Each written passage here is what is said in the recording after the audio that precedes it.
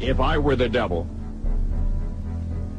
if I were the prince of darkness, I'd want to engulf the whole world in darkness, and I'd have a third of its real estate and 4/5 of its population, but I wouldn't be happy until I had seized the ripest apple on the tree.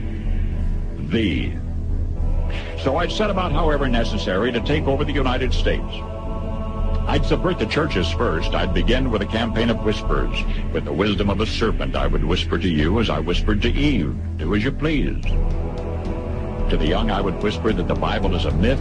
I would convince them that man created God instead of the other way around. I would confide that what's bad is good and what's good is square.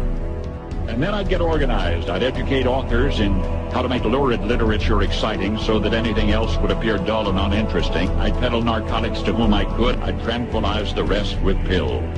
If I were the devil, I'd soon have families at war with themselves, churches at war with themselves, and nations at war with themselves, until each in its turn was consumed.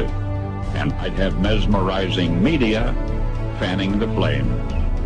If I were the devil, I would encourage schools to refine young intellects, but neglect to discipline emotions. Just let those run wild. Until before you knew it, you'd have to have drug-sniffing dogs and metal detectors at every schoolhouse door. Within a decade, I'd have prisons overflowing. I'd have judges promoting pornography. We're talking about 8-year-olds and 9-year-olds and 11-year-olds and 12-year-olds.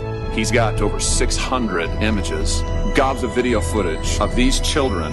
But you say this does not signal a heinous or egregious child pornography offense. And then you went on to say the defendant was merely trying to satisfy his curiosity.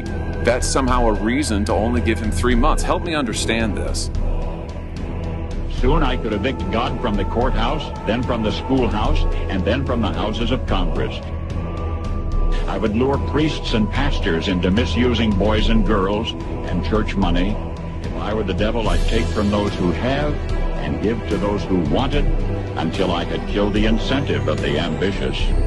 I would caution against extremes. Donald Trump and the MAGA Republicans represent an extremism that threatens the very foundations of our republic.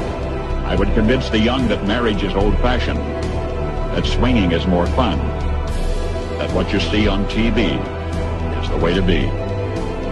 In other words, if I were the devil, I'd just keep right on doing what he's doing. Paul Harvey. Good day.